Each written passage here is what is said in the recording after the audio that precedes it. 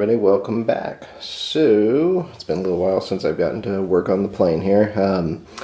The house I'm attempting to sell and get ready to sell is a complete nightmare. So, here's a little formula I've devised to kind of demonstrate how this has affected the F-16 project.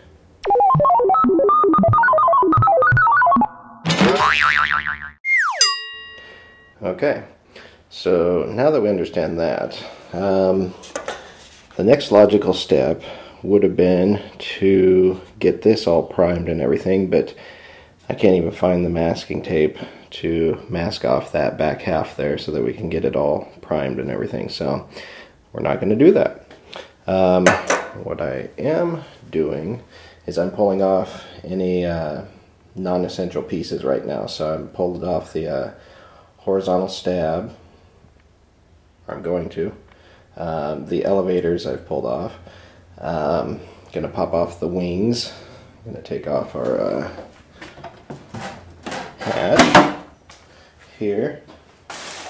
And then I would like to reinstall our nose gear back in there. So I taped up the doors, and they've probably been taped up for about, gosh, probably 3 or 4 months now.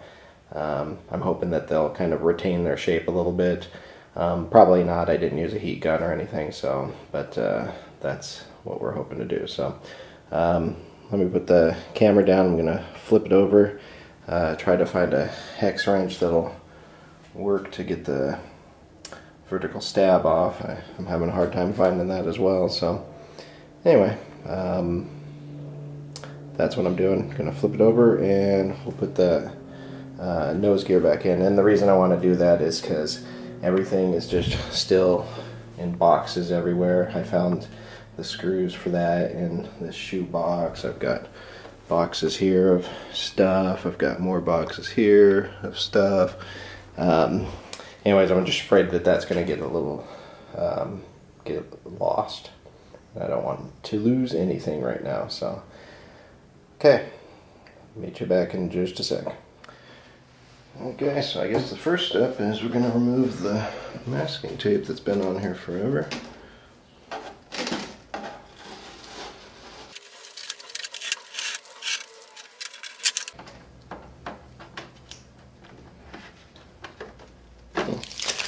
Alright, well, looks like we're still going to need to use the heat gun because that did pretty much nothing to reshape our door. So, that was kind of wishful thinking. So, to put this back in, crap. I was hoping that I had already put the other screws back in here, but apparently I didn't. So, I'm going to have to find those as well. Alright. I should just need to see. Yeah, it goes like this.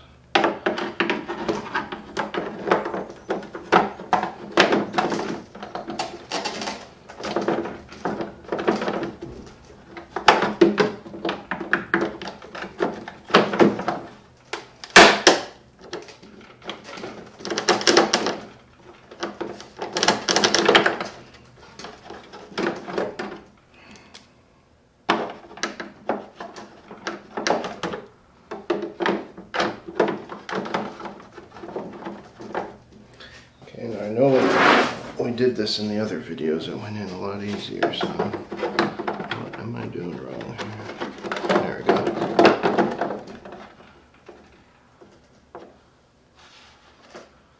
Okay. And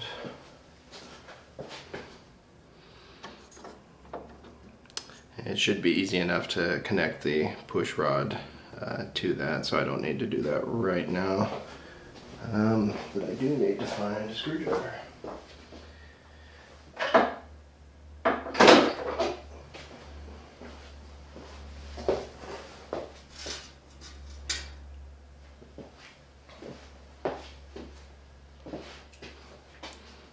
Alright, the wood screws go in the back.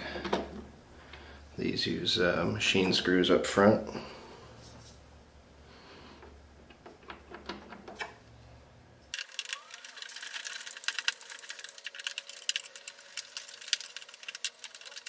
Alright.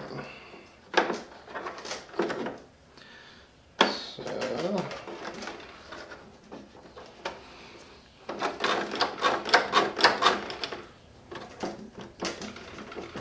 just need to find those other screws.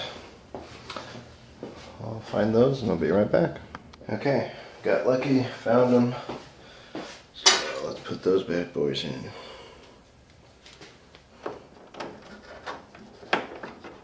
Oop, wrong way.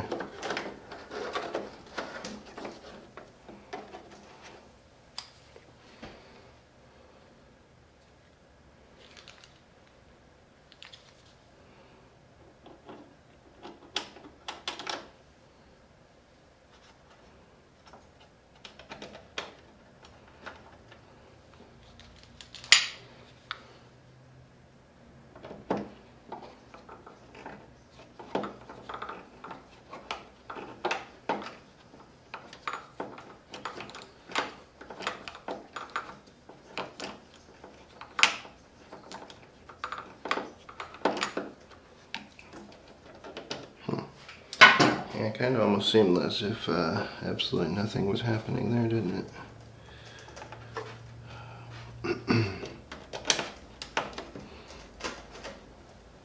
Let's try that again.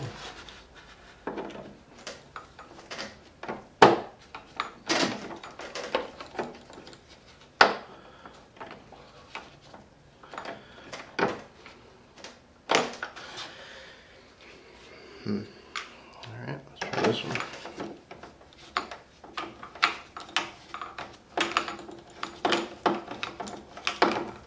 Okay, that one's a little nicer.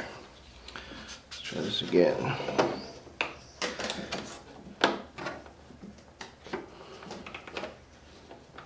There we go.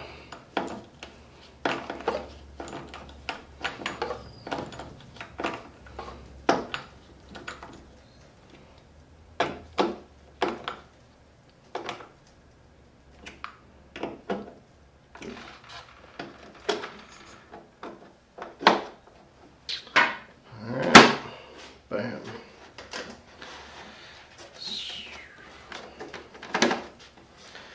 Yeah, this will be a little bit tricky here, but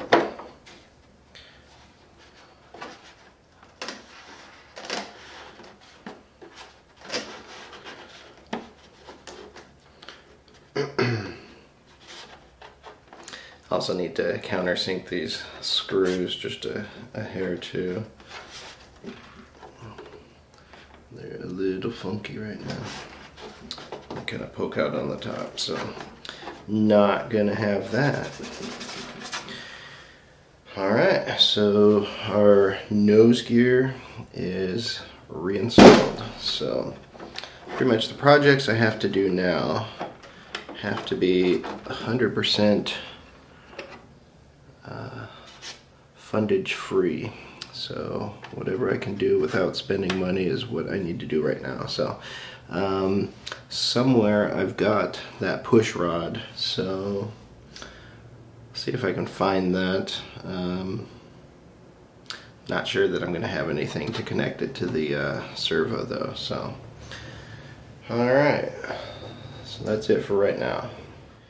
Okay, found the push rod I'm going to use. It's threaded on both sides. I don't have a ruler out here right now, so I don't know what the length of this is, but I'm pretty sure I can make it work.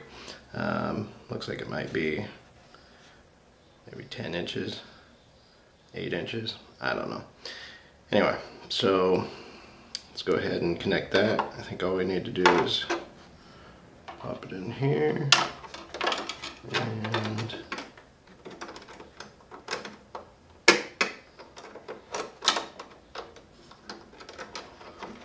start threading it.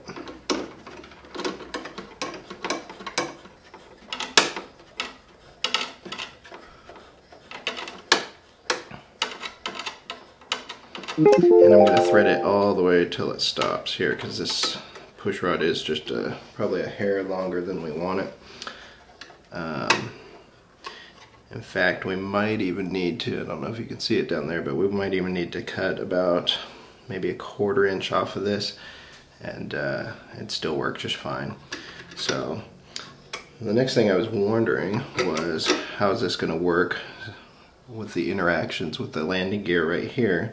But if you look, okay, so let's say push rod's moving, or the servo's moving it. Okay, so that's how it's going to move our wheel. I was wondering how it's going to work there, and it appears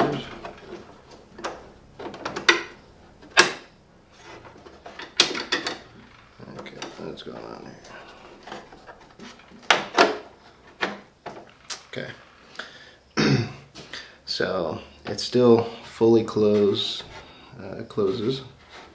and I don't think it really interacts at all, but what we can do is right about there is bend it down to kind of shape with the duct a little bit, and then we'll have to bend it back up when we get back here to the servo, and then we'll make our connection right there. But overall I think it's going to work pretty good.